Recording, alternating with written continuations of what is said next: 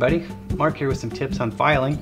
Now, filing is one of the most fundamental skills that we practice at the bench, and here are some tips that might help you get along.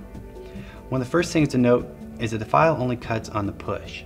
So as you're pushing, that's when it's removing the material.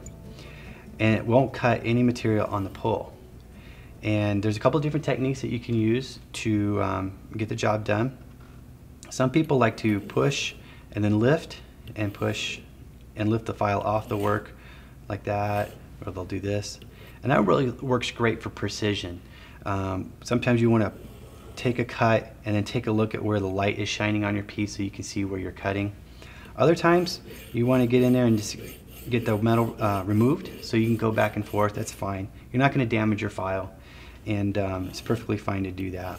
One thing to note is if you're doing the outside of a curve or something like that, you want to use the flat end of the file, and you can go nice, long, even strokes, going really short only if you have to.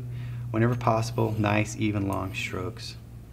If you're doing the inside curve like this, you'll want to use a file that has a curve that's going to match as closely as possible.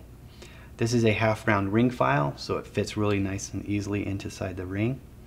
And here it's much easier just to go back and forth, keep that file in moving as you're going, and remove that material that you need to remove.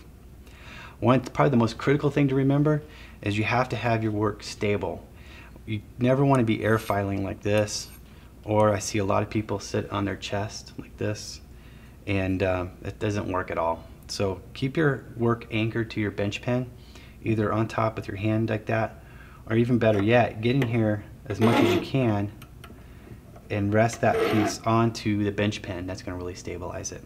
You can modify your bench pen to hold pieces so it's easier for you to file. You can carve a notch in here like that to hold it, and that's really going to help.